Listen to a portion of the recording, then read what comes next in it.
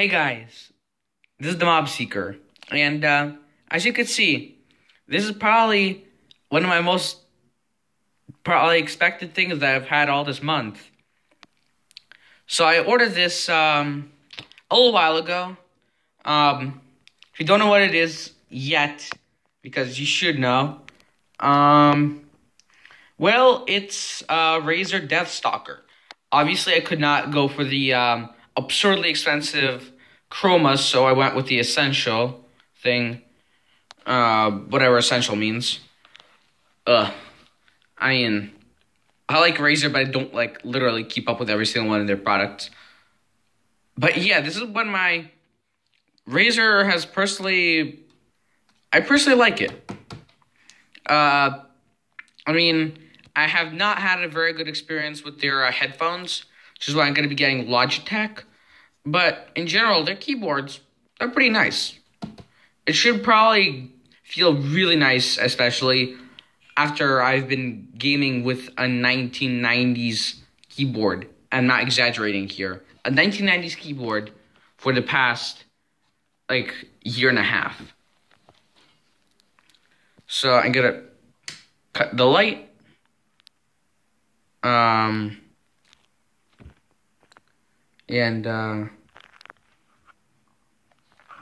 There you go. It's a little bit dim, but I can't turn on the light. I can, hold on a sec. Okay, then. That should make it way better. Sorry if it's a little bit dim, and if you hear voices in the background, that'd be my parents, or whoever that is, talking in the background. So, let's see. The Razer Deathstalker Essential. Yeah, I really like that that logo. That's pretty clever. And by the way, if you didn't know, the Deathstalker is a very poisonous variant of Scorpion. I will actually have a Wikipedia page article on that. Oh my god. If you did see that, I don't know. If you did, sorry about that sudden pause. But I'll have a link to a Wikipedia page on Deathstalker Scorpion, as well as to this thing, where you could buy it in the description. Just one more thing, I did get this thing from eBay, so it was a little bit cheaper than normal. It's not refurbished though, it's brand new. The ironic thing was though, it came in an Amazon box, so there's some existential crisis going on with that brand right now. So anyway, let's just get on to reading some of the labels here. And, that's probably the most boring part, but you could probably skip to a timestamp provided in the description. So this is an essential gaming keyboard, blah, blah, blah.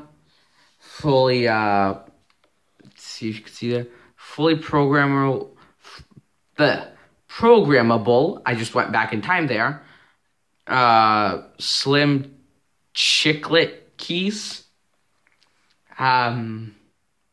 Okay. Optimized key matrix. Yep, we've entered the matrix for minimized ghosting, and Razer Synapse 2.0 enabled. I have no idea what that means, but I'm guessing it's important. I'm gonna flip on the light now. Oh my god, it's bright as all heck here. Hold on, I'm gonna pause this video and cut back to when it's actually been done. Okay then, and the last cut, which I obviously can't do on camera, not looking like a complete klutz. Sorry, and I can't hold the camera and work with a knife at the same time. That's completely stupid. Hold on. And dun dun dun. Some foam. Right. Well then. I ordered some foam. I can actually feel the keys underneath this. So forget the dramatic reveal. Cue the dramatic music.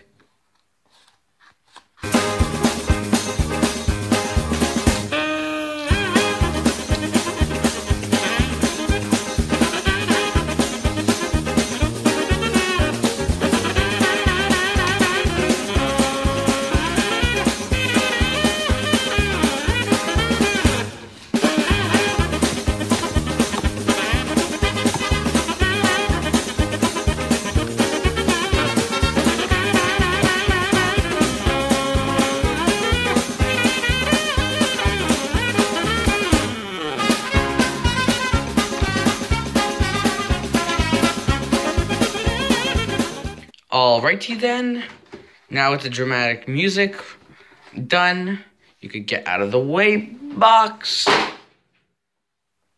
You could get out of the way knife. And voila! Sorry if you heard talking there, but here's the keyboard. Gonna throw the light. Actually, could turn it back on again. So you could see this. Shoot, now you can't see it at all. I don't know if you can see it, but there's the Razer logo right there. That's cool. So, here's the cable. For a second there when I was opening it, I thought that it was just this weird plug, but no. It's just a really cool cap for storing it. I'm not sure if it's meant to be reusable or not. I'm guessing it's just a throwaway thing. If not, sorry Razer people. I have betrayed you.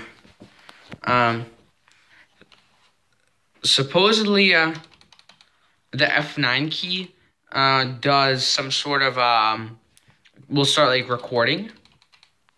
And F10 will turn on gaming mode. No idea what that means.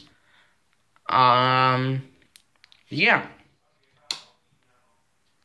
Sorry if you keep on hearing voices in the background, but I can't exactly tell everyone down there to shut up. So, with all that out of the way, well, this has been the Mop Seeker, out.